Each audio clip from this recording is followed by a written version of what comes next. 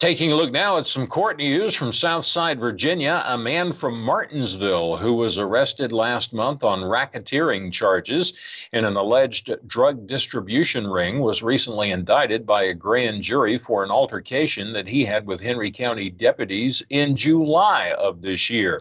According to the Martinsville Bulletin, Henry County Deputy Tiffany Boyd responded to a motor vehicle accident on Figsboro Road, and that was on July the 28th.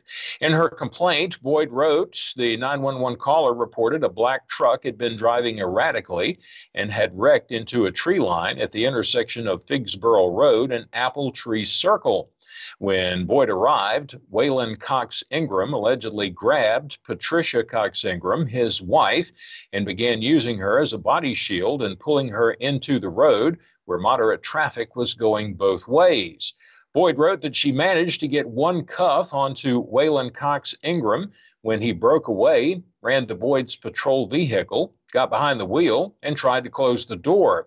When Boyd tried to pull him out of her car, Cox Ingram resisted and struggled with Boyd, grabbing at her gun.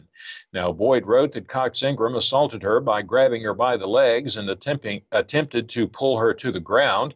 Another deputy began assisting Boyd, and Boyd wrote that the other deputy was also assaulted by Waylon Cox Ingram.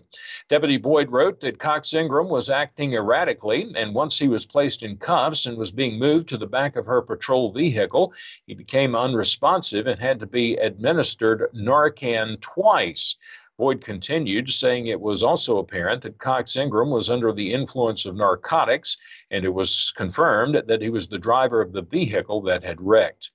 As a result, 39-year-old Waylon Cox Ingram was indicted by a Henry County Circuit Court grand jury on 2 counts of assault and battery of a law enforcement officer, attempt to disarm a law enforcement officer, attempted carjacking, and possession with intent to distribute cocaine, second offense.